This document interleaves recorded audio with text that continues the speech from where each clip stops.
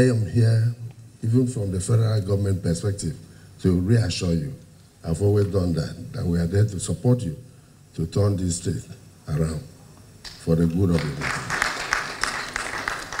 I've been told that even right now, that most of the places are terribly dilapidated.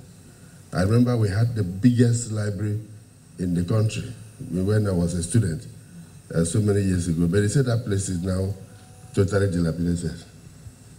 The infrastructural maintenance has almost been zero. Of course, nation building is a process. It is not an event. So we are all in it together. Thank you for the opportunity you've given us to pay this respect to you.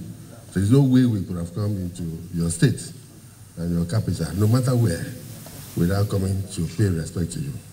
I thank you for sending your deputy and your commissioners to receive me and my entourage at the airport yesterday night. I thank you. I appreciate it. And when he came, he whispered to me that indeed, yesterday night was actually your birthday. You have brought a brother into the South-South.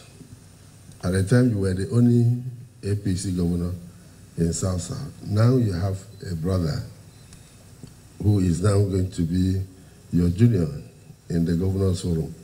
Who knows what will happen in the next 1 or 2 years? You may end up bringing more brothers into the APC fold. So,